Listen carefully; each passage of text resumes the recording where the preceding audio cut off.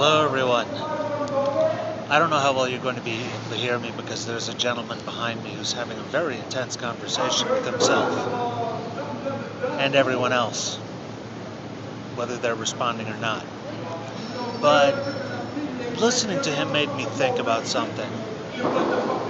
There was a Roman senator, I don't remember his name, and he ended every speech of his with Carthago Delenda Est. In case you didn't hear me, Carthago Delenda Est. Okay. Wow, he's ramping up the volume. I guess he doesn't like competition and people talking to themselves. Who knows? But what the translation of that is, and please forgive me if I mispronounced it, is Carthage must be destroyed. It didn't matter what the speech was about in front of the Senate. He always ended with Carthago Delenda Est. And basically what happened is Rome eventually wound up burning Carthage and sowing it with salt and yada yada yada. And the reason why I think of this is in connection with the gentleman behind me is because I see myself as more the ranting crazy person outside the Senate building than the senator inside it, yet I have a similar message. And I'm going to be expressing this message on the Inner Badger channel. I just wanted to warn all of my subscribers that I was going to be doing this because there will probably be an influx of trolls and I will probably lose subscribers, and these things happen. Thunderfoot's interview with the Thinking Atheist, he mentioned several things which are very troubling to me. He talked about a time of homogeneity, whatever, I can't even pronounce it right, I'm tired.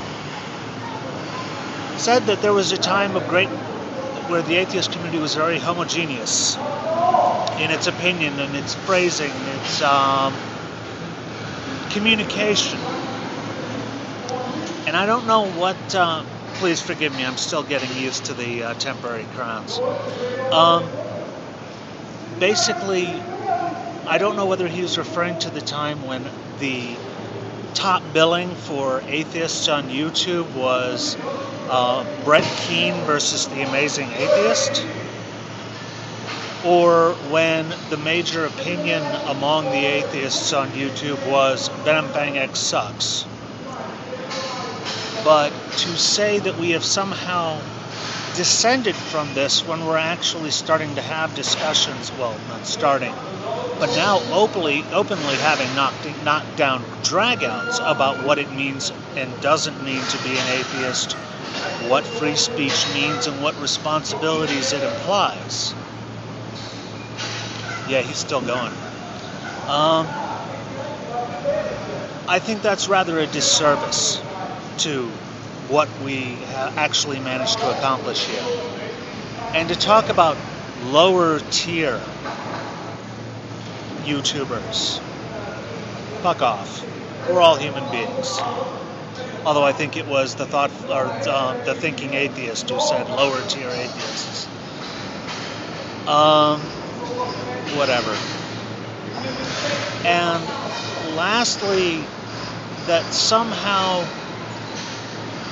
Thunderfoot trying to present himself as some sort of strategist and slapping a rather stupid and oversimplified number on, what happens if atheists argue amongst themselves over stuff.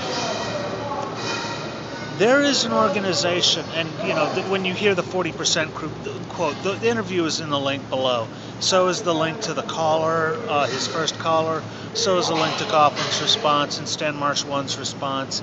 It's really very interesting. But there is another organization that values not speaking ill of another, of that organization which is like you. As a matter of fact, among Republicans, it's called the 11th Commandment. Thou shalt not speak ill of another Republican. And, well, this leads you to doing things like invading Iraq and declaring Sarah Palin as your vice presidential nominee. Do we really want to follow that example? No. So, Mr. Science, Mr. Peer Review, Mr.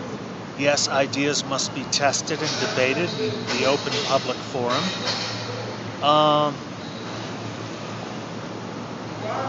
I will have a new sign-off on the Inner Badger channel. And know that I do not mean to burn you down and sow you with salt, because that would be silly, and that would be a waste of time, and I am just the crazy person ranting outside. But I do think the institution of Thunderfoot as a representative of the atheist community is long past its shelf life. So long, in fact, it's grown fuzz. So, my new sign-off on the Inner Badger channel will be Thunderf00t Delenda Est. Because, quite frankly, you are more of a liability than a unifying force at this point. And I say this because, well, fuck, I already said it all. Thank you for your time and attention.